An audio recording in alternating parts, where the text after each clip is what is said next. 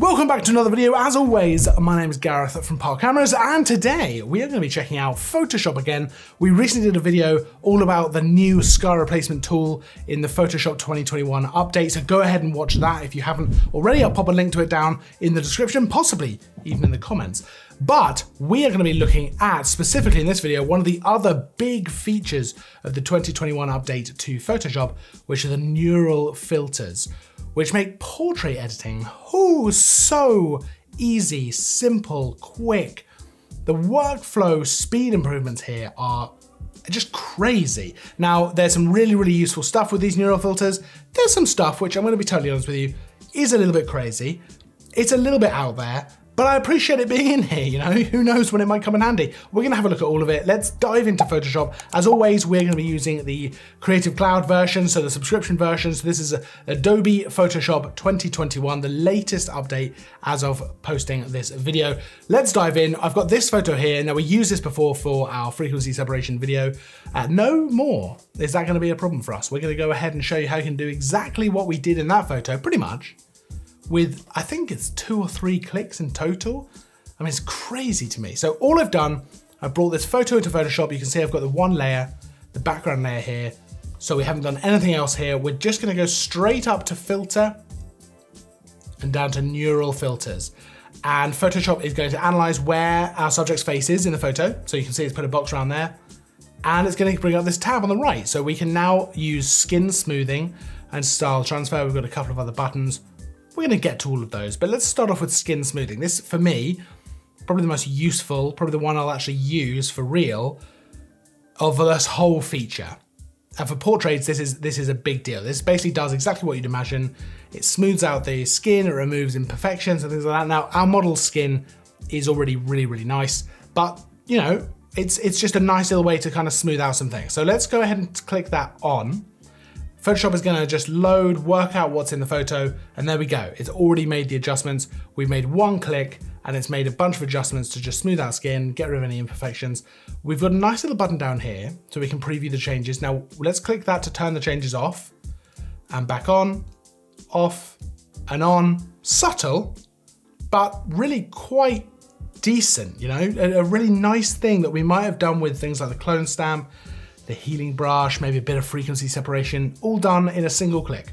Amazing. I think that's genuinely amazing. Then you'll notice you've got 2 sliders here, which we can adjust as well, smoothness and blur. So let's bring the smoothness up a little bit, something like 25. So that's up quite a lot. That's just gonna further add more smoothing to the skin, and then we can blur a little bit as well if we wanted to.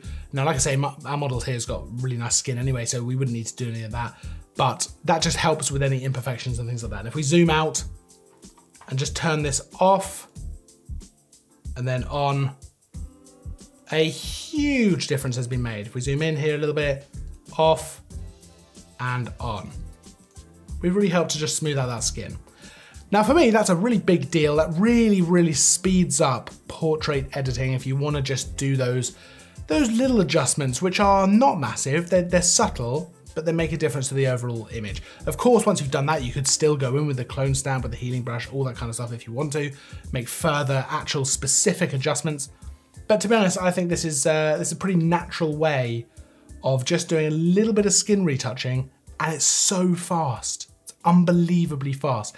Now, style transfer is probably not something I would use anywhere near as much, but let's turn it on for a second. Essentially, it allows us to add the style of another image to our photo. While I think that looks really cool, to be fair, that does look really cool, and there's a bunch of different photos here. So for example, let's pop this one on. I think this looks like a really interesting kind of artistic way of looking at a photo. It's probably just not something I would use that much. I mean, some of these are very interesting and it's worth having a flick through, but it's just not probably something I would use that often. So let's turn that off for now. And let's come over here to the beta filters. Now, these are filters that obviously, as the name suggests, are in beta, so they're not final, but they give an idea of some of the stuff that Adobe has been working on for this kind of thing. And this is where I say it gets a little bit crazy. Some of it is genuinely amazing. Some of it is a little bit out there. Let's just have a quick look. So let's turn on Smart Portrait. This is probably one of the ones you might end up using. there's things here like you can adjust the expression. So for example, our subject here looks quite happy, but let's say we really wanted to go all out with the happiness. We can tick that on, be happy. Now, while I've been experimenting, I found that bringing it up by 3 or 4 or 5 actually isn't too bad. It actually does add just a little bit of a smirk or a little bit of a smile without going too crazy. Bringing it up by a lot though, as you can see, is crazy. It is crazy, but it's quite a cool thing to have in Photoshop. I would never ever use this, ever, apart from, like I say, to add maybe a tiniest bit of a smile or something like that, just to do that. But it's not something I feel like I would need to do unless I really just needed to, just a tiniest bit. But to be honest, adding anything in more than 3, 4, or 5 just starts looking really out there. So it's not something I would use. Something which I think can be actually quite cool is the gaze function, which actually adjusts your subject's gaze, either left, right. It's actually pretty cool. So right here, we've got her looking directly at the camera.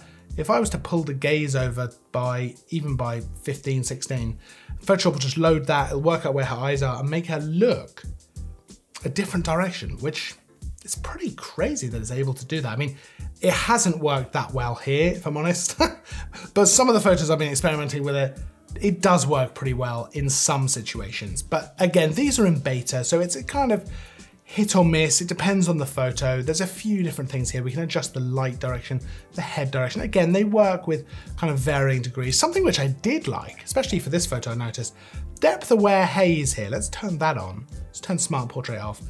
Now, depth aware haze is going to add haze to the background of your photo based on the depth it thinks there is in the photo. So here it's added it all behind our subject. I think it's pretty cool in terms of masking. We can up that warmth a little bit as well of the haze to make it kind of a more sort of golden rosy color. And if I bring the level of haze down, I actually don't think it looks too bad at all. I think this is something that could be quite useful for certain types of photos. I mean, if I turn that off and on, you can see I quite like it actually for certain things. I can probably imagine some applications where that might be quite useful. Then you've got things like being able to take the makeup over from one photo to another, things like colorize, where you can really start to go a little bit crazy with the interesting color grades and things like that. Much more of an artistic choice. Super zoom and JPEG artifacts removal, which, as you can imagine, removes any artifacts you might have from JPEG compression. So overall, I think this is actually pretty cool. I think it's really nice that this is in here. I can imagine using the skin smoothing, that part of it, a lot. That seems like a really useful tool to have available to you while you're editing, especially for portraits. You know, I do a lot of skin retouching and clone stamping and healing brush and all that kind of stuff. And actually, this looks really natural and really good and pretty subtle, like you haven't gone crazy with it. So that's definitely something I would use. It's quite nice, it's exporting to a new layer as well. So we've got the original layer and then the new layer. Of course, we could then go in and use a layer mask to adjust where it's affected and things like that if we wanted to. So we could actually do it multiple times with different layer masks to affect different parts of the face to different degrees if you wanted to. It probably would still end up being quicker than doing a full skin retouching session with frequency separation and all that kind of stuff. So I think it's a really useful thing to have available to you. And along with the sky replacement, pretty creative in terms of what is now available in the 2021 update. Some of the smart filters with the beta filters, I don't know that I'll ever really get around to using them properly. I can't imagine using them for professional work. I just can't, I don't think I'd be able to bring myself to do it. But, you know, there might be a situation where it actually works really well. So who knows? Now, if you have any questions about anything you've seen in this video, anything at all, pop them down in the comments. I'd love to hear your thoughts about this as well. What do you think about all these filters? Would you use the skin smoothing? Would you use the be happy or the anger filter? Would you use that? Maybe the surprise one, maybe the age one? I'd love to hear what you think down in the comments. As always, let's get a conversation going on down there. Of course, this whole thing was brought to you by Park Cameras for all your photographic, your video needs, everything you could possibly think about when it comes to taking photos. You can go and check out Park Cameras down in the description. There's a full list of all the equipment used for this video, the photos, everything down there as well. So go check that all out. If you enjoyed the video, make sure to like and subscribe because that always helps out the channel. I will of course see you in the next video. And as always, thanks for watching.